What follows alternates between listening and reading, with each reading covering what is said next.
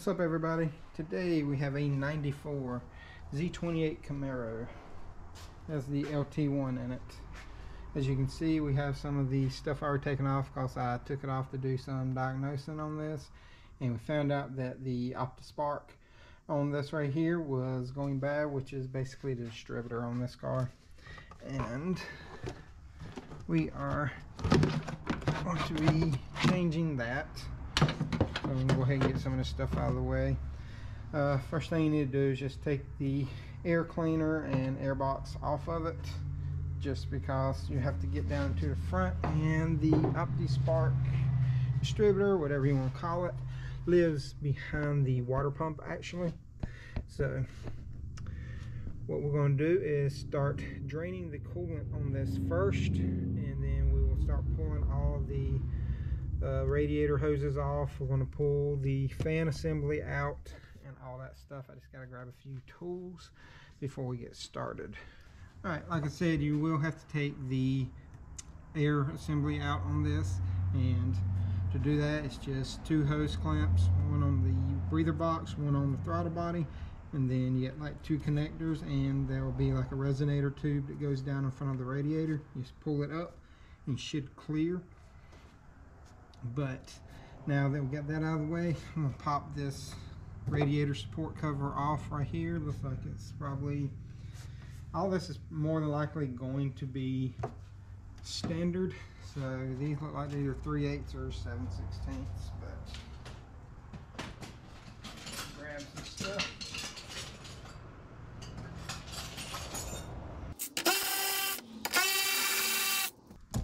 Should be 3, but this one only had 2.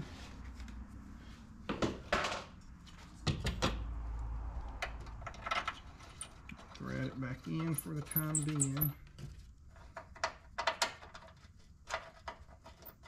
Get down in there.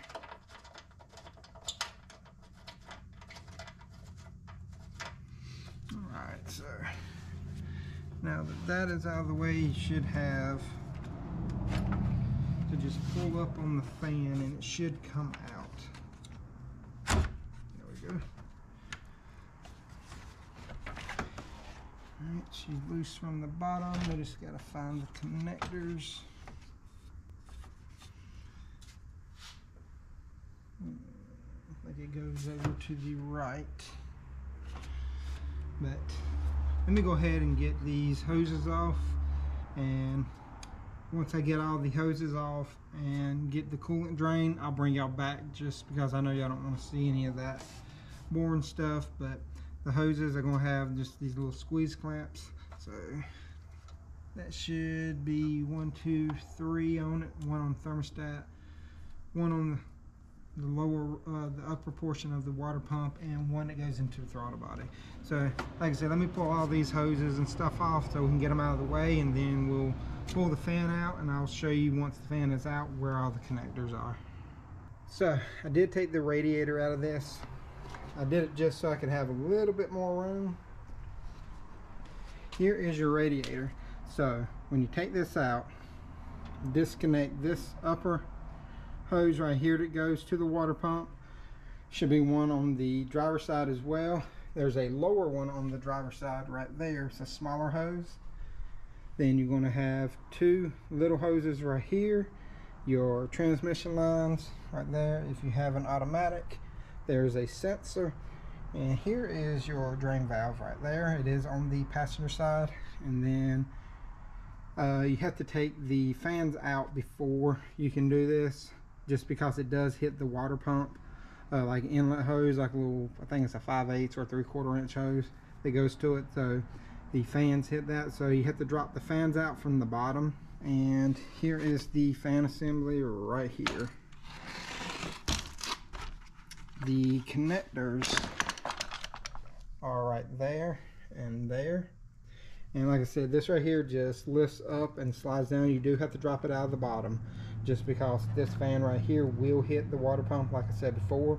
I used a pick to get into the sensors, because you have to lift up from the bottom and you don't have a lot of room in here. So you just get you a little right angle pick and you should be able to pull them out pretty easy. But we're going to set this up against the radiator.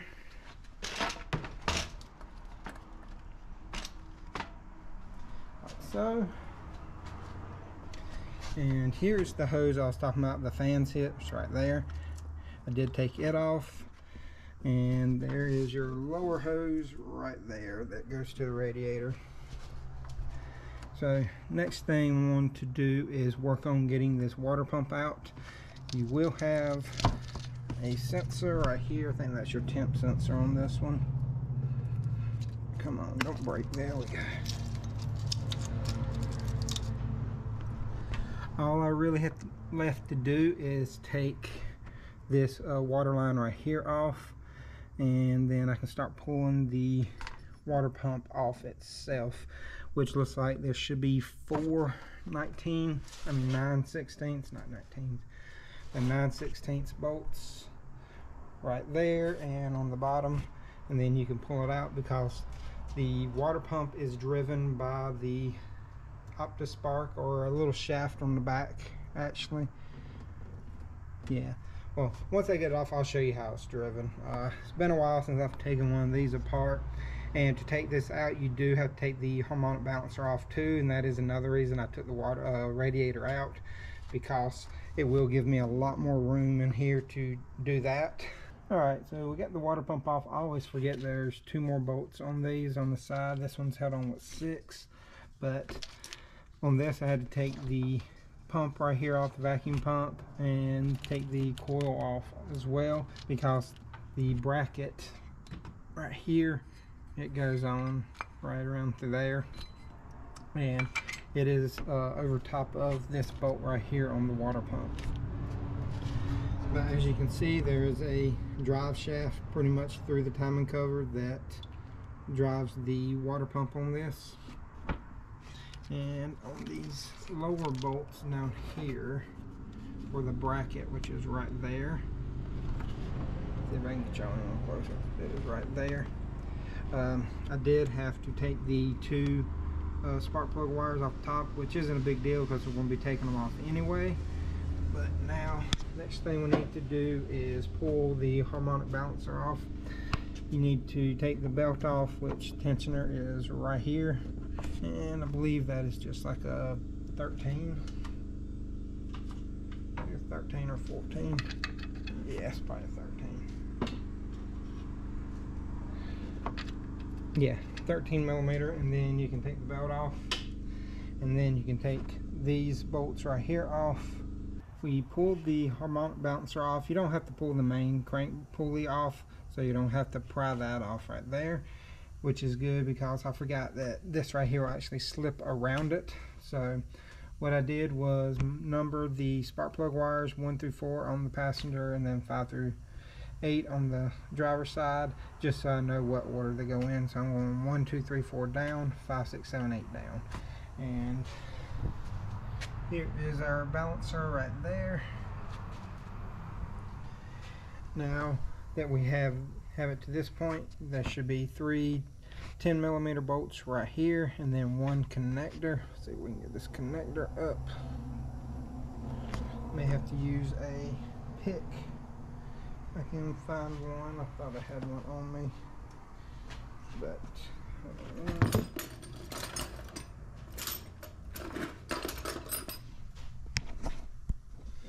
sorry about that. I'm just going to use this little tool. See if I can pry it up. Everything's tight, ain't it? There it goes. Get that off. And I'm going to set y'all down so I can show y'all how this comes off.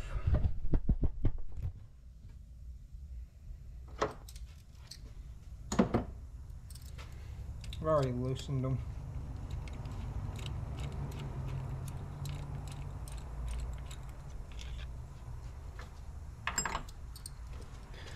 Oh, and by the way, the bolts on the harmonic balancers were 16 millimeters. A lot of this stuff you can use metric on there if you want to.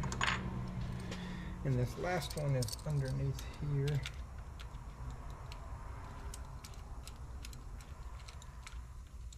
I see my pick now, so on the ground.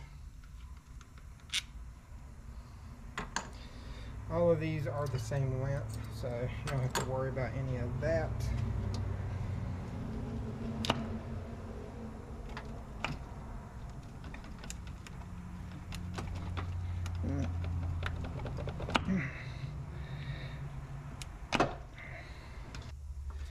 Sometimes I like to use hose clamp pliers to pull these off, because you can get right up on them.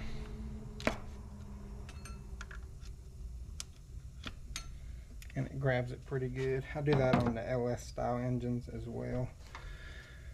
Alright.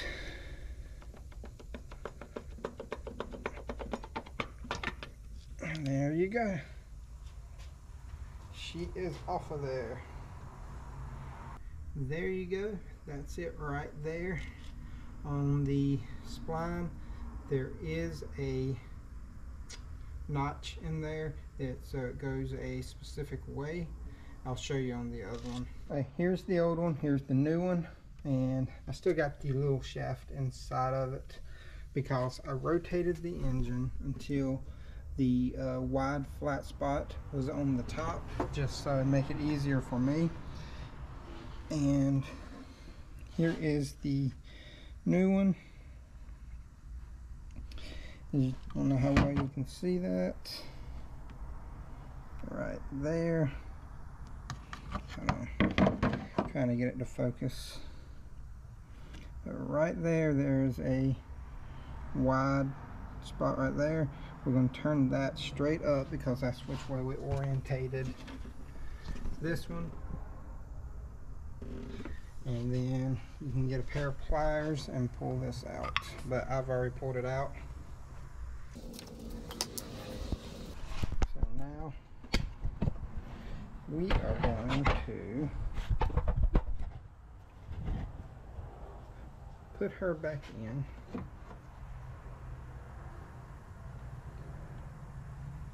Lubing up the shaft a little bit just so it goes in a little easier around the seal.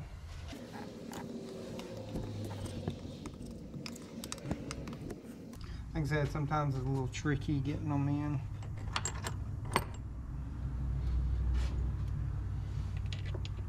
We can throw our bolts back in.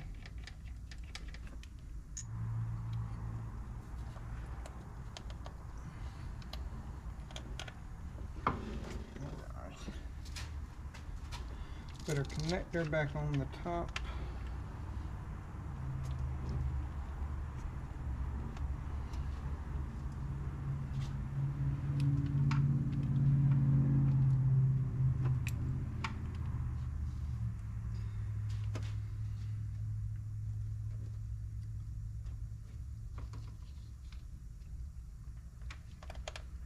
Put a coil wire on there just to make sure nothing gets down inside of that.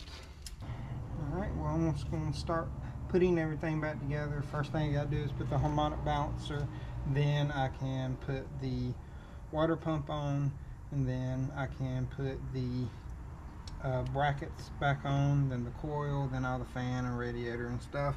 But let me get y'all some part numbers real quick. So here is the actual distributor.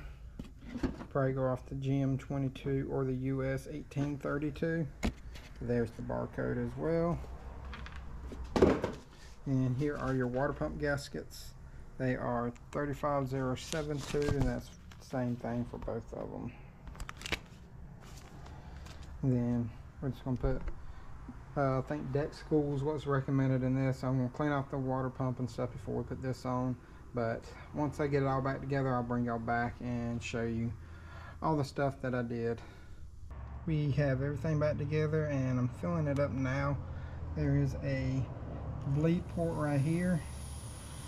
You just want to open that, and I'm using one of these no spill funnels, and we're just going to open it, and you can see it right here going down. I'm just going to keep adding water to it as it goes down.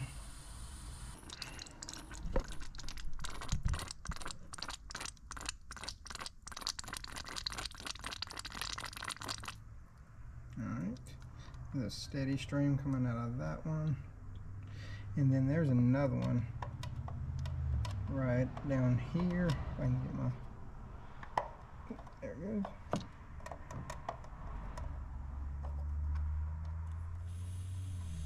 You can hear the air coming out of that one now. And water is coming out. Okay. Tighten it back up.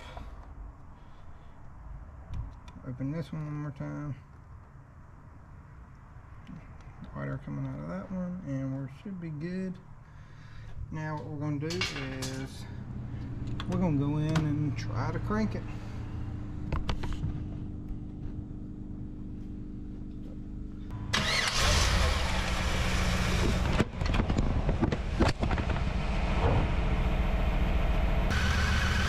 Camera fell when I cranked it up. As you can see, the water is going down.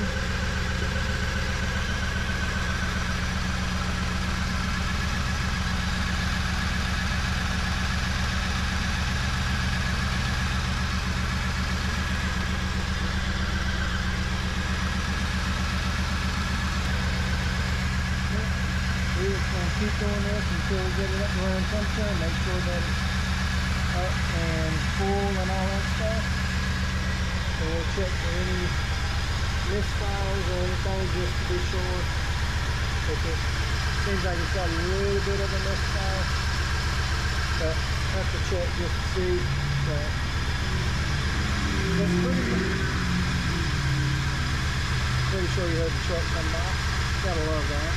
But they may have a vacuum leak as well, so I'm going to check all this stuff for them and make sure everything's good. But pretty much that's it for putting one of these Optisparks in one of these Camaros or that, whatever. You know, any of them has got the LT1 or LT4.